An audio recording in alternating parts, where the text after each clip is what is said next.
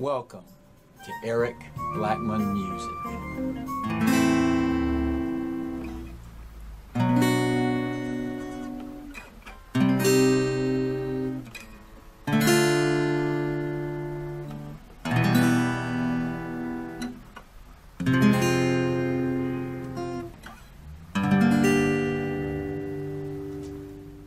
Hi, and welcome to my minor chords tutorial. The guitar is tuned standard, E, A, D, G, B, E, and we're going to be covering the minor chords A through G. First we'll start with A minor, which is formed this way. 2 fingers on the D and G string at the 2nd fret, and a finger on the 1st fret B string. And we can strum that from the A string, or we can strum them all. Now, an easy alternative to that chord would be here at the 5th fret, like this. You can hold down those 3 strings and you get an A minor. You can also add a finger here for an A minor. For a B minor, we're going to play a bar chord like this. I'm barring everything from the A string down, and I'm going to hold down the D and G string at fret 4 and the B string at fret 3. Now that's a movable chord, so if we have a B here, raise it 1/2 step or 1 fret for a C minor, C sharp minor, D minor, and so on. So we get more chords by simply moving the chord up the neck. Another alternative for a B minor chord would be this one, or this form, and we strum that chord from the D string. That's B minor.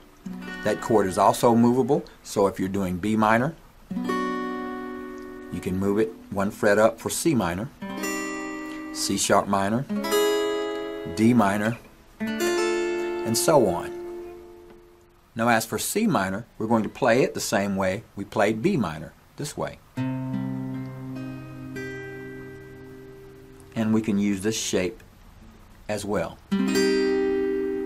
for our C minor. Now the traditional D minor form is made this way.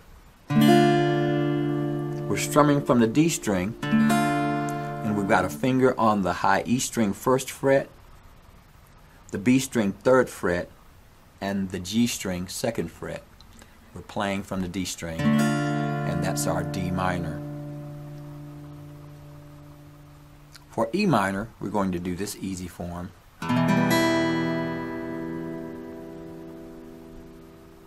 That's holding down the B string and D string at the 2nd fret and strumming all the strings.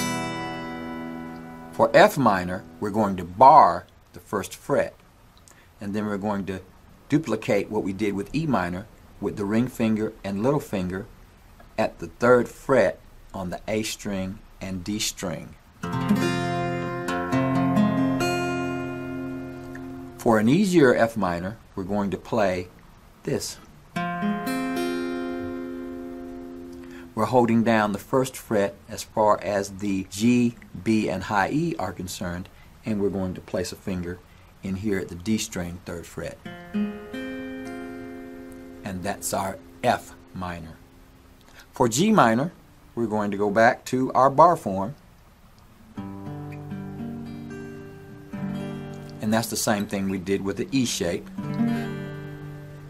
We're barring everything at 3rd fret, bringing in the ring finger and little finger to the 5th fret on the A and D string. And we can also do the same thing that we did with the F form. Now remember, any chord that we have our fingers on the strings to play can be moved up or down the neck. If there are open strings involved, we can't do that. But any time that we close off all the strings like this, we can move that chord around to get any chord that we would like in any key. Well, all right. That's the minor chords. Thanks for stopping by, and have a great day.